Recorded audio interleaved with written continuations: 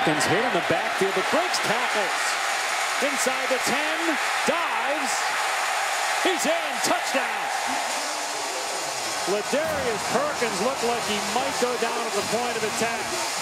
Instead, he broke a handful of tackles and then soared into the end zone.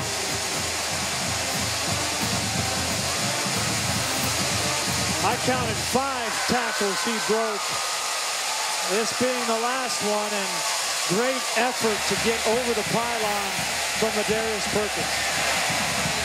How about that? A 3-play, 62-yard scoring drive. The officials blew the whistle. They may have blown the whistle before the point after, which means they can review it. Was a touchdown. The previous play is under further review. So they're going to further review the touchdown here. Let's see where he leaps. Beautiful slow-mo, which looks great on ESPN 3D. Well, he's in there when he leaves, and then the ball went over the pylon from the rear view we saw just prior to this view. So I don't think there's any reason why this call would be overturned. Still, how about the missed tackles again by Auburn? I had 5 of them. 5 of them. Whitehead had a chance in the backfield. D. Ford had a chance. Darren Bates, the linebacker, had a chance. And Desharvin Bell on the second. I mean, you name it. Those are all the leaders. Bates, Bell.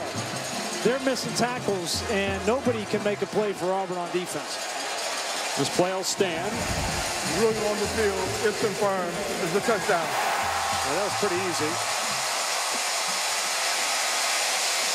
LaDarius Perkins had 2 rushing touchdowns last week in the blowout win over Jackson State. He gets one here as well.